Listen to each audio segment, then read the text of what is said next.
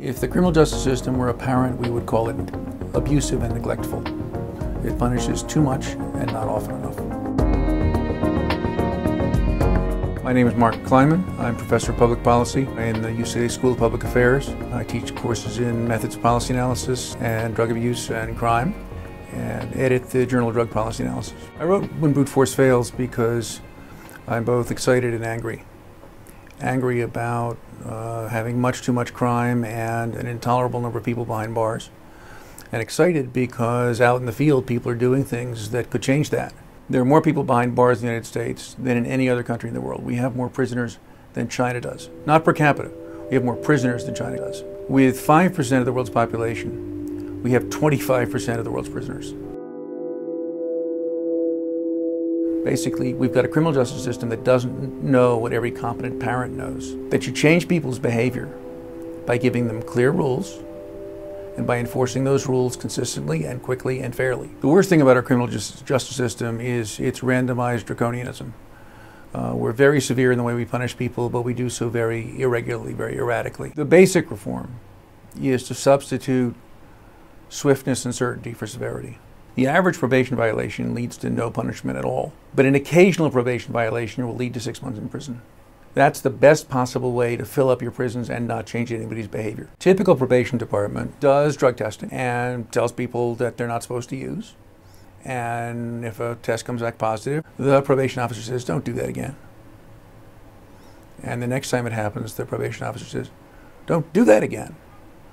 And the third time the probation officer says, you know, if you keep doing this, you're going to get in trouble. And the fourth time he says, this is your last warning. And about the 8th or 9th or 12th time, they're seeing the judge and the probationer might be off to prison for 6 months. Lunacy. He had no way of knowing that the last warning was really the last warning. If you've got a large number of violations and can't punish all of them, there are two approaches. You can punish more or less at random, in which case everybody learns that mostly he's going to get away with it. Or you can pick some subset of offenders, of offenses, of locations, of times. Pick some part of the universe and say, okay, here's the rule within that part of the universe. So concentrated enforcement means deciding what you're not going to tolerate and who you're not going to tolerate doing it. Directly communicating that threat to the people whose behavior you want to change, and then carrying it out. If offenders were perfectly rational, crime control would be easy. Ratchet up the severity of the punishment to the point where even a small probability of being caught means it's not worth it. That's what we've been trying for the last 30 years, and it basically hasn't worked. Everybody is more sensitive to immediate consequences than to future consequences. Everybody is more sensitive to certain than to uncertain consequences. Offenders are probably more like that than the rest of us. They're more reckless, they're more impulsive. Therefore, it's even more important to move the consequences close in time to the offense and to have the link be highly probable. There's a trade-off between severity on the one hand and swiftness and certainty on the other. I mean, we've known for a long time that swiftness and certainty are more important than severity. What's not adequately understood is that severity is the enemy of swiftness and certainty. Severe punishment can't be swift because there's a lot of due process involved, and it can't be certain because you're chewing up a lot of resources. Right? So that 25-year mandatory sentence under the California Three Strikes laws, that's 25 people who can't be locked up for a year. And it's a little strange that the people who are loudest about opposing wasteful government spending haven't noticed that long prison terms are wasteful government spending. I agree that vengeance is an important part of justice. The tone deafness of official criminology and the legal academy to the need for vengeance seems to me has contributed to the problem. I mean, if you acknowledge the need for vengeance, then you can say, but it ought to be proportional. The resistance to using DNA testing to find out whether somebody's guilty comes from the prosecutors, the cops, and the victims. Not all of them, but often enough. And the psychological mechanism is clear enough.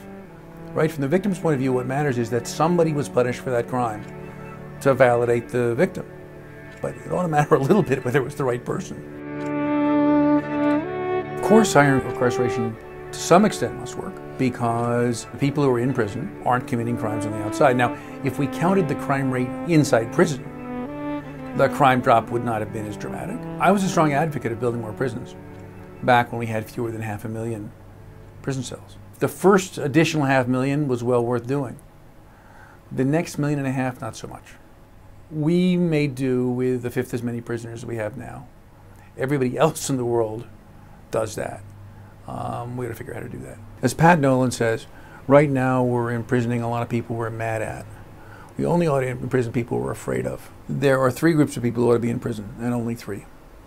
There are people who do such appalling stuff, we want to make an example of them. So Bernie Madoff. People who are violent criminals and whose rate of crime is high enough so it's just worth the $40,000 a year to not have them in our hair. And then there are people who won't behave on the outside. Put an ankle bracelet on him, takes the ankle bracelet off, okay, he's picked himself for prison cell. Everybody else we can adequately punish and control in the community. The key thing about the American system is that we have police chiefs who are appointed by elected mayors and prosecutors, district attorneys who are themselves elected officials.